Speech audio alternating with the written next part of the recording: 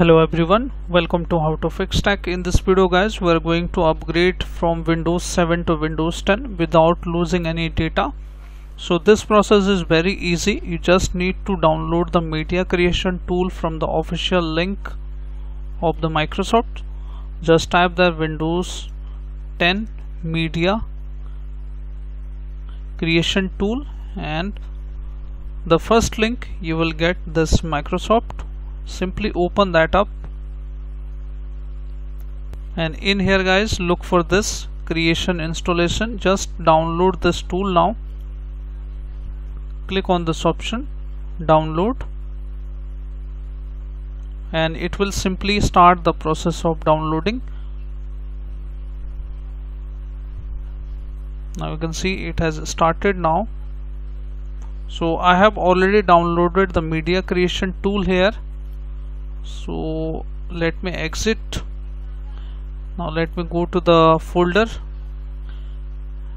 and in here guys, we need to right click on the media creation tool and go to its properties, and first unlock this, apply, and then click on OK and make a right click there and run as admin simply, and hit yes button. Now let it open automatically. Just wait for some time, it will load automatically. Just wait for the process, and after that you will get the option of upgrade this PC, and after that you will get this option, install Windows 10 while keeping all the data. And if you are getting any kind of media creation tool error, so simply you can use this generic key here. This error I'm talking about, unable to, this is a media creation tool. So if you are getting this issue while clicking on the media creation tool, just close this and simply go to this website. I will put this link into my description box. Simply we have to go to this website and we will install the fresh patch from the Windows. Simply scroll down and look for this option, Windows Catalog, and the second tool we need to have is Easy Fix, and you need to click on here, Easy Fix. Just click on here. Now Easy Fix is downloaded. Go to here. Make sure your window is up to date. You can see this one is for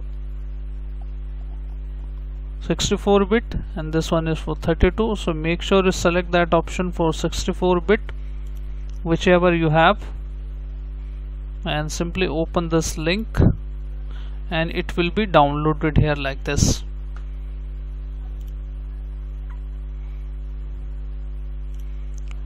Okay, if you are getting any kind of issues while for Windows update related properties, and see the option change product key, and simply put this,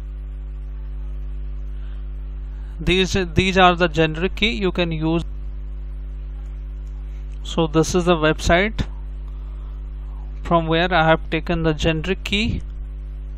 If I scroll down,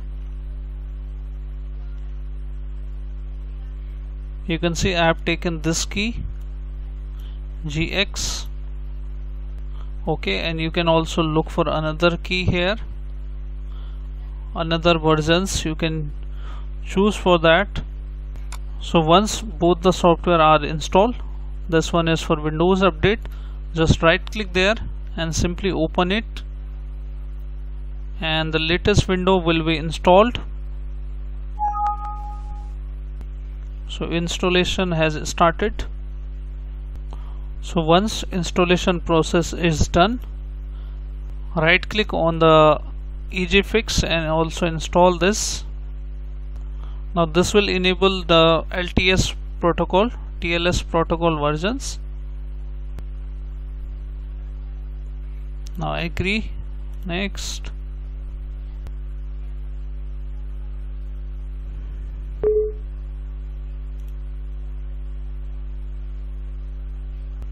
Now it's done guys.